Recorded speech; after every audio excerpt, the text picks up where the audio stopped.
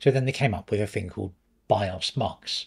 Now, what that means is currently on the laptop, I've got it set to Optimus in the BIOS, which means that my display, my laptop display, is rendering out through the iGPU. There's nothing I can do with it. If I want it to render out through the RTX 3060 all the time, I have to go into the BIOS, switch it to discrete, and then basically the iGPU gets taken out of the circuit like hard. You can't see it anymore. And no matter where you go, sort of with the laptop's panel itself cannot see the iGPU. So everything it does, everything like that, which is great if you're playing games on your laptop panel.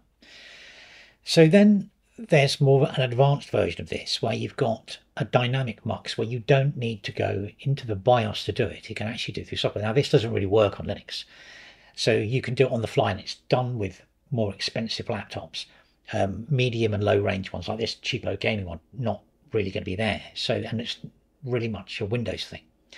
So there's the third part, which is interesting to us, and that's the direct port. Now, this is something that's built into a lot of gaming laptops, where one of the ports is directly wired to the dGPU. So when you've got the lid down, you can play your games. You know that they're actually rendering. You don't need to do the Optimus flipping around in the BIOS.